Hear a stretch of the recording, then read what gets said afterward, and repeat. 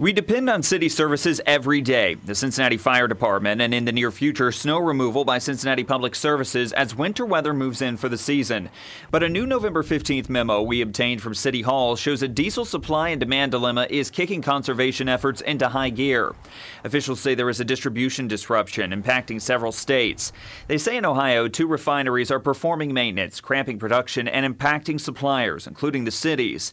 The memo says having shutdowns at both refineries at once is unprecedented. Officials also say labor shortages have added to the issue. The city manager has instructed departments to outline how they'll use diesel fuel from now until January 2022, determine essential and non-essential uses, and provide a report. The memo says the city has enough reserves for about 3 weeks of city services, but says it doesn't account for how much is needed if there's snow or flooding. It usually has a month's worth for emergencies. It also says a priority is placed on functions that impact health and safety, including Cincinnati Fire Department vehicles, water and sewer repair and maintenance services, snow removal vehicles, and garbage collection vehicles.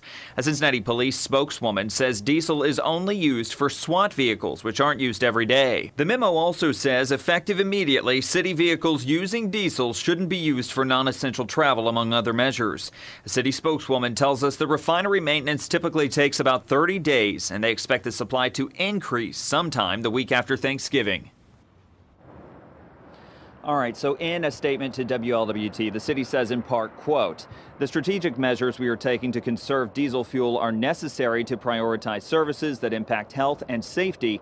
However, there is no need for residents to be alarmed." The spokeswoman also tells me they are still getting some small levels of fuel, but our numerous requests, as I say, for comment from the city were declined. Reporting live at City Hall, Dan Griffin, WLWT News 5. Dan, this is something else. Have you heard from any of the refineries on this?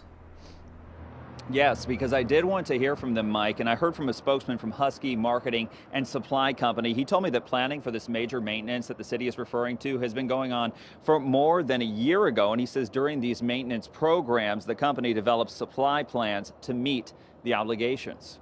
All right, hopefully somebody will be talking soon on this. Dan Griffin live for us at City Hall. Thank you.